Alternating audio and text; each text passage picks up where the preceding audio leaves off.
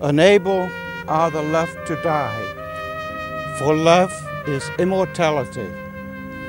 I'm honored to be part of Sudbury, in a town that actually has done this amazing monument, and people still care. It was a very emotional moment when they unveiled the memorial stone.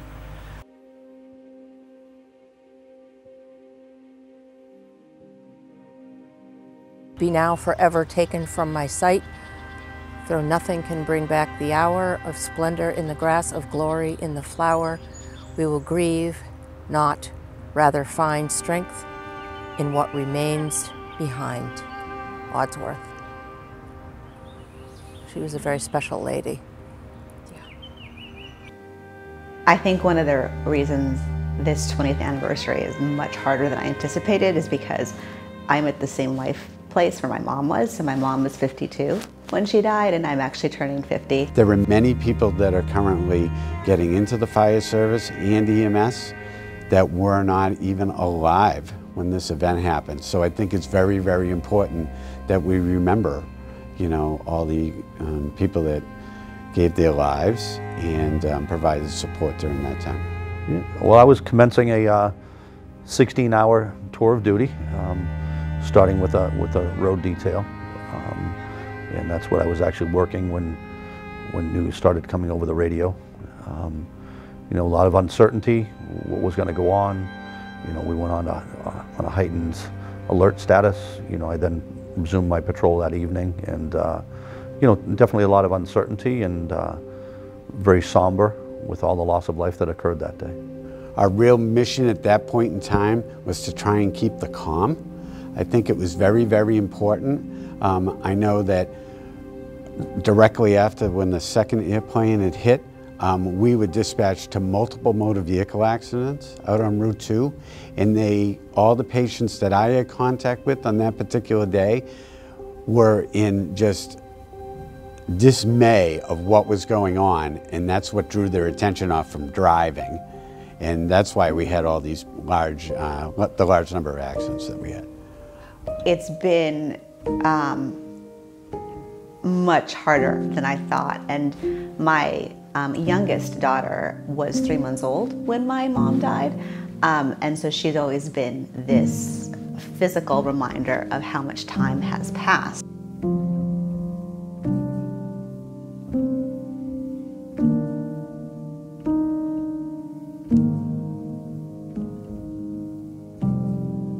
Yeah, I suppose we could do that.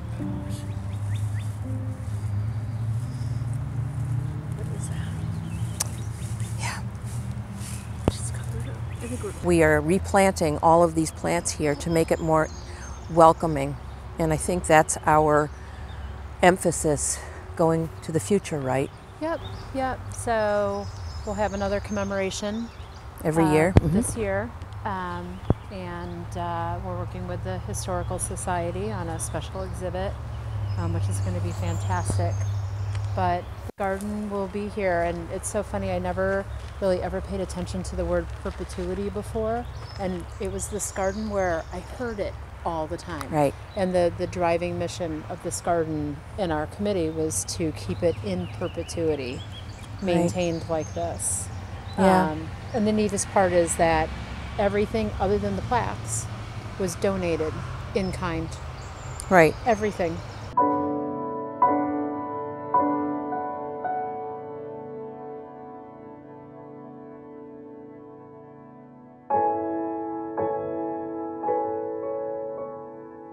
There are 3 plaques, one for each of the people who from Sudbury were killed that day, and along with their names there is a little verse, and that is how she kept remembering Jeff. He was frozen in that moment in time that she had known him till. There were many, many people in tears that morning. It was a very emotional thing, and it still is. And people still come every day. Jeff was, I guess, a month older than my son. And he was born in August 1965. My son was September 1965. And They were involved on in the Sudbury soccer program. I was a coach, and Jeff would always come up clamoring to be, I want to go back in. It's my turn. It's time you put me back in, Mr. Clifton. I was always Mr. Clifton to the boys. He was everybody's friend. There was no one who didn't like Jeff. You know, he didn't have any bad words to say about anyone. Jeff was always there for people. He was a kind person. I think he really saw the best in people. And this is part of the real tragedy in losing Jeff. Jeff was one of those people you want here today. We need people like Jeff for this world to be a better place. And this is what's so heartbreaking about losing him. But as far as the garden here, I'm a passionate gardener, still am, and to the best of my ability. And after Sudbury Design Group was asked to make a design for the outline, which was a circle with a center circle, and the center circle enclosed a rock which was found on Goodman Hill. And that following winter we met with Deborah Kruskell, who is a landscape designer, and we pored over books and plants that we wanted to incorporate into the garden, something that would do well in this particular space. And some plants did very well, in fact too well, had to be cut back severely. Other plants just didn't like this location. At that time there was a lot more shade. We need to remember. There's a distinct purpose in remembering. And it's so easy to set things in corners of our minds so that the pain is not rehearsed so often. But we need a place where that pain can actually grow something beautiful by way of memory. So not only is it a garden that is beautiful and the landscaping is awesome and amazing, but the memorials, you know, that are there, it does its job. And even for people that don't know, they can pick up the story. We met in college. We both went to Bates College, and we lived on the same floor in our dorm at opposite ends. And the moment I saw him, I was in love with him. He could walk into a room and light up a room with his smile. He was a big teddy bear, and people gravitated towards him. And got married about 2 years after we got out of college, and in my hometown in Guilford, which was a lot of fun. After living in Cambridge, we really wanted to move to a town that was very similar to the towns that we grew up in. Peter really wanted trees, and I wanted an old house with a face, and we looked at 90 houses. And when we finally found this one, he was actually on a business trip, and I came and saw it and got on the phone with him as soon as it was over and said, "Oh my God, I love it. It has your grandmother's wallpaper. It has the trees you want. It has old linoleum like my other grandmother's house." And he said, "Oh my God, what did you bid on it?" So that was always our joke, that I bought the house without him being home. He traveled a lot, absolute ton, and he didn't mind traveling. He was not doing as much of it, but he had been recruited to do these trade shows for this new company, and he was very good at it. He was very technical, but he was also very personable, and that's not something that's very typical in computer programmer people. I was very frazzled as a mother with a 2-year-old son and a 3-month-old daughter. My sister Jessica had just graduated from NYU, and my brother Nate had just started his freshman year at Fordham University.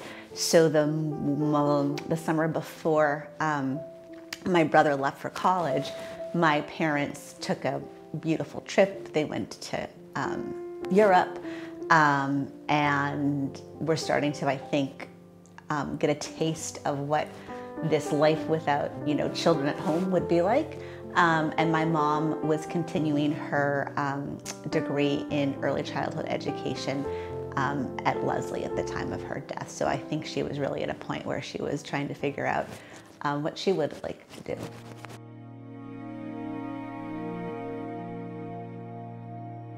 My mom was flying to see my grandmother, who at the time was blind and living on her own, and all of my aunts and uncles and cousins. And so my mom never flew in September, and this was actually the first flight she flew by herself. My dad was going to meet her there after like a business trip.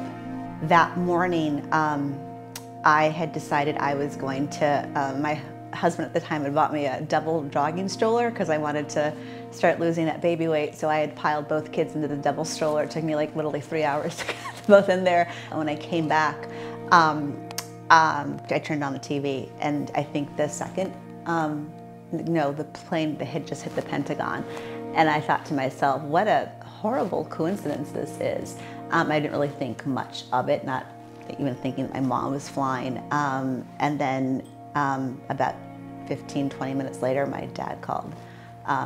And like instantaneously, word spread, and I had my mom's friends at my house. My friends were at my house. I immediately knew that we were going to be overwhelmed with all of that. So trying to sort of, and something I think we all still struggle with, and if you talk to other, I think 9/11 people, how to grieve publicly and how to grieve personally and privately is, I think, a real struggle. One night, I believe it was the whole town, did a candlelight vigil, and I looked out my front door and all of my neighbors were standing in my front yard. So that was really special. So things like that.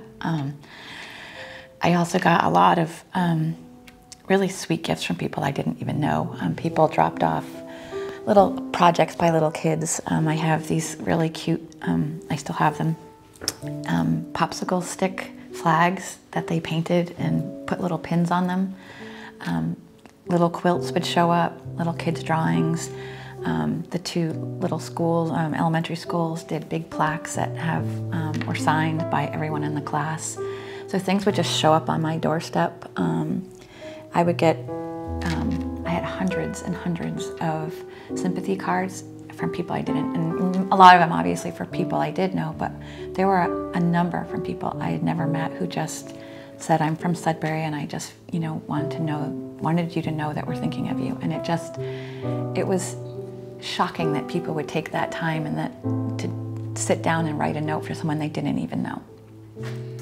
The fact that there were people from all walks of life, Girl Scouts with cookie sales, there were Eagle Scout projects, there were school children, there were just, everybody was at their best that we always wish as a town, as a community, as families, that we always hope that we can be, and we were. And it was in a good way, it was a good reminder. And it makes me so proud to be from Sudbury, that we do this, that we offer this for the families, but we offer it for the people that we've learned about since. The flight attendant that used to fly with Captain Oganowski that was on maternity leave. The next door neighbor of one of the victims, the family who moved here afterwards though, and their kids went through LS.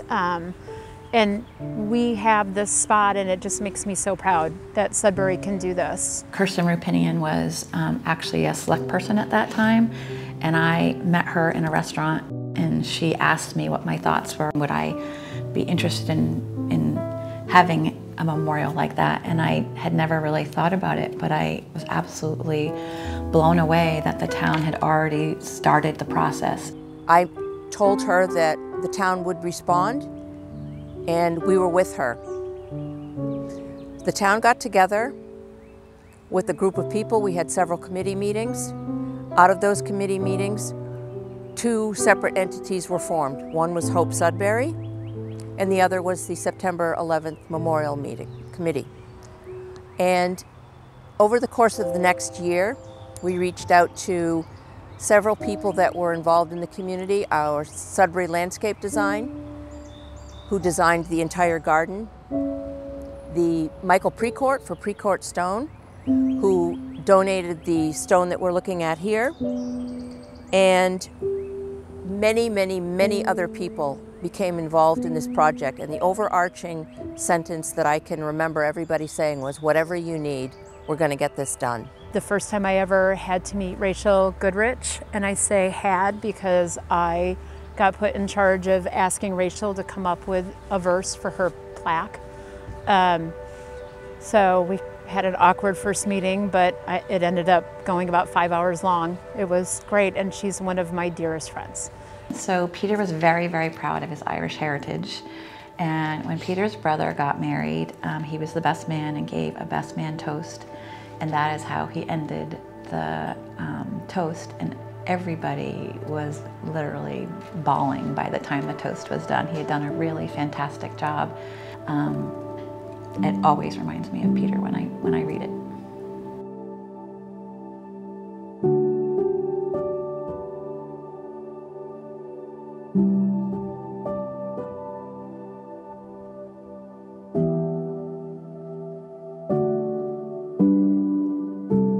When we were trying to figure out the quote, it was either my sister or my brother who thought of it, or maybe it was my dad, but it was a pretty easy decision to do it.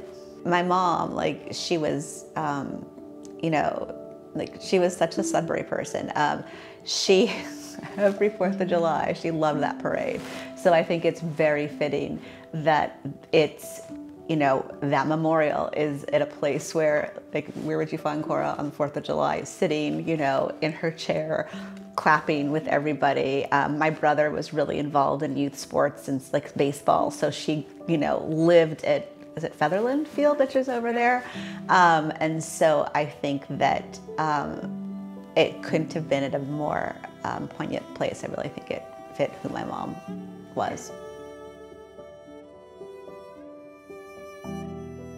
The memorials have really become this place, especially for my kids, because they don't remember my mom. My brother's incredibly private, and he'll go there on her birthday and on you know, Mother's Day and things like that. And I usually go for my mom's birthday and on 9/11. And my son just graduated from college, and he was able to have a ceremony. He went to Clark. But the first thing he said afterwards was, I want to go to Grandma Cora's memorial. So that's what we did. We drove over, and he went in his cap and gown. So I think that that memorial will always be really special for my family, because I think, you know, personally speaking, it is like a grave for us. I mean, I think it's, for those that haven't been there, I highly recommend you go visit it. It's a very tranquil place where you can reflect and remember those and see how we can do better for ourselves and as part of the Sudbury community and the greater, you know, American community. We had a family friend that was killed at the Pentagon, Commander Dan Schanauer. First day in his new office, and as his mother would say, it was the first time in government history that they completed a project early. So he moved in 3 days early into his new office. And his mom had been my 7th grade reading teacher and just a very special person to our family. And so I was going back to Naperville, Illinois, where I grew up, and I had mentioned to the committee, we must have met, that I was going to be meeting with Mrs. Schanauer. And this was probably 4 or 5 years later, and Betty came by my house and dropped off a piece of granite and said to me, I'd like you to give this to Pat when you see her. And it was a piece of our memorial stone that Mike Precourt had given to Betty. And she said, I want you to give it to her from one mother to another.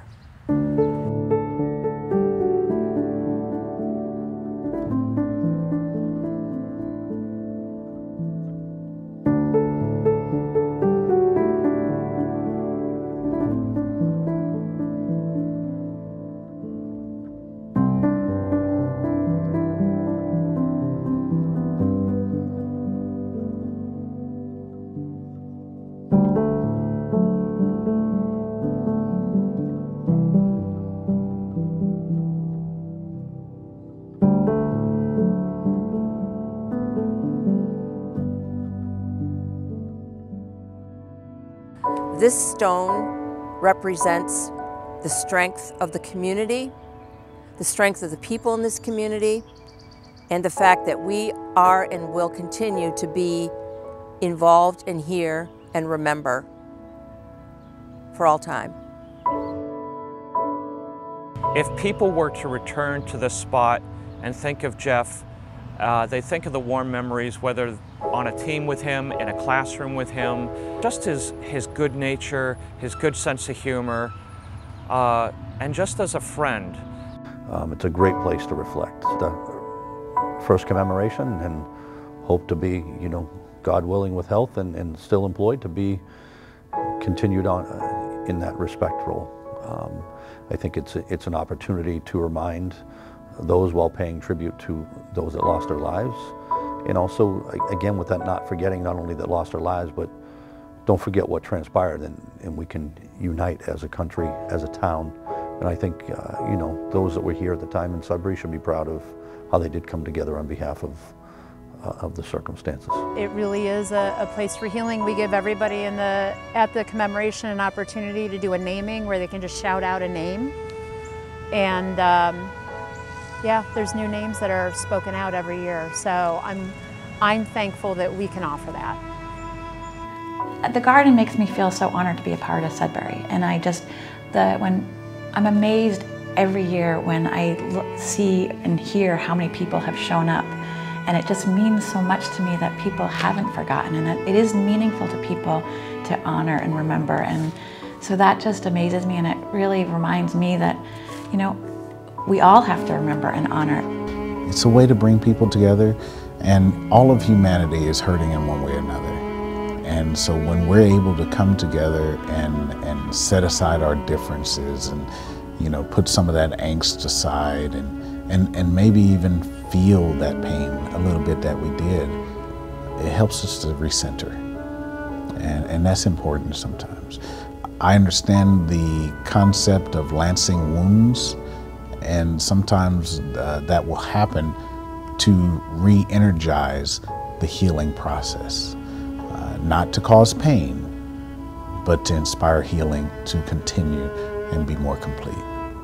With my mom, it's hard because it was also this horrific, you know, act of terror. And so even today, I'm still trying to sort of balance all of that, but my mother would have wanted everyone to have really just gotten a message from it and just live a better and more fulfilling life.